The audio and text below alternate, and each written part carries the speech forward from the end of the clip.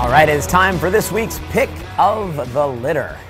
Meet Maya. She's a vibrant Siberian Husky who will be even more happy to find her forever home. She is so gorgeous. Beautiful. Here to show us how you can take her home, Kathy Jung, president of the NSPCA, a no-kill animal shelter. How are you? I'm good, thank you. She is so beautiful. Yes, she's gorgeous. She's a bit of a shedder though, so just be prepared for that. Because right now with the change of the season, she's losing all of her winter coat. Because And you're wearing it. Yes. Yeah. I thought wearing it that right would be, I know, it's like a fashion statement that I brought with me. So it's all good. And dogs like this, especially out here in Nevada, it gets hot. They're shed constantly. Yeah. If you take them to a groomer's regular, just to keep a regular appointment, you can keep the shedding down. Oh, okay, that's good to Yes. know. How did you get her? She came to us because apparently her family lost her home. And being in an apartment environment and not being at home to take care of her, she is a bit of a chewer, so if she doesn't have some attention and her own toys to chew on, she already chewed one leash here, but She's very calm. I have Yes. not heard her bark No. once. Very sweet. no, she's very calm. In fact, she was over there and she was laying on my feet, so she is a great girl, very calm, very super girl. Can we talk about those eyes?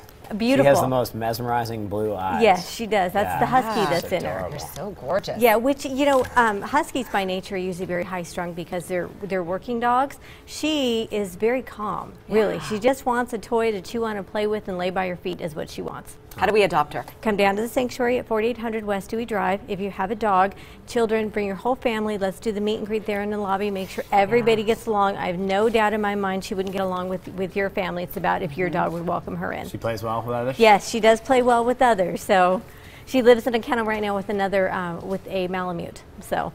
Okay. Now, what other animals are up for adoption? We always have dogs and cats, of course. Right now we have a lot of bunnies to choose from. So bunnies of all ages and all colors we've got. We've got guinea pigs right now. We've got rats. We've got mice. We've got pot-bellied pigs, chickens, and roosters. Wow. Yes. That's a lot of options. That's lot of right. options, right? So You- whatever you're looking for, you'll find it with us. And you always need volunteers. We can right? always use volunteers. Donations. Yes, absolutely. We rely 100% on the community. We receive no government funding. So if you can help us out financially, that would be great. If you've got time, come up, spend some time, walk the dogs, play with the cats, trim the bunnies' nails. There's always a need. Now, what other fundraiser do you have coming up?